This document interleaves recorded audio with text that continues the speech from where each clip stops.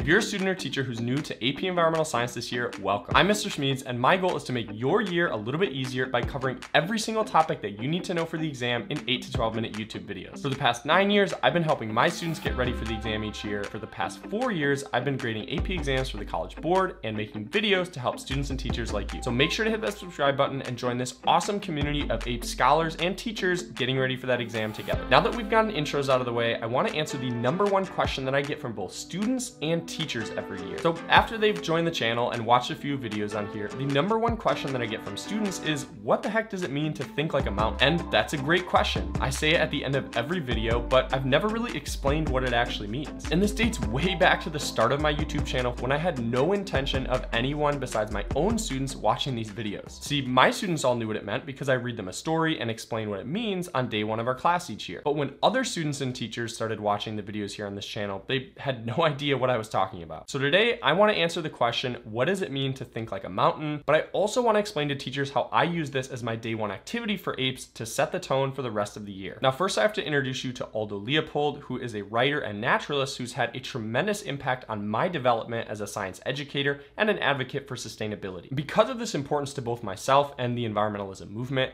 I like to start day 1 of my class each year by reading my students an essay from Aldo Leopold's book, A Sand County Almanac, that's titled Thinking Like a Mountain. Now, it's about 3 pages long, so I'm only going to read you the final section here, but I have linked a PDF down in the video description below so that you can read it in its entirety. I now suspect that just as a deer herd lives in mortal fear of its wolves, so does a mountain live in mortal fear of its deer. So also with cows.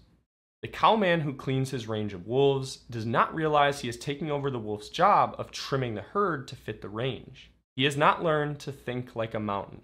Hence, we have dust bowls and rivers washing the future into the sea. So after I read the entire essay to my class, I open up a few discussion questions that I ask students to talk about in their groups. Then I ask each group to share out some of their thoughts with the class. After that, students work together on Jamboard to come up with a class definition of what it means to think like a mountain, as well as why this class will require that type of thinking. Then I like to write this definition on the wall and keep referring back to it throughout week 1 as we start practicing FRQs or learning about the responsibilities that students have in a flipped classroom. Now, if you're a teacher and you're interested in doing this on day 1 with your students, check out the video description below for a link to a free mini course. Not only does it have the resources and instructions for this day 1 activity, but it also answers the #1 question I get from teachers, which is, how do you flip your APES classroom? This free mini course will walk you through all of the videos, notes, resources, and documents that I use to flip my classroom and transfer ownership of learning to my students. Now, whether you're a teacher or a student, I want to officially welcome you to the greatest class on Earth and about the Earth, AP Environmental Science. As always, think like a mountain and write like a scholar.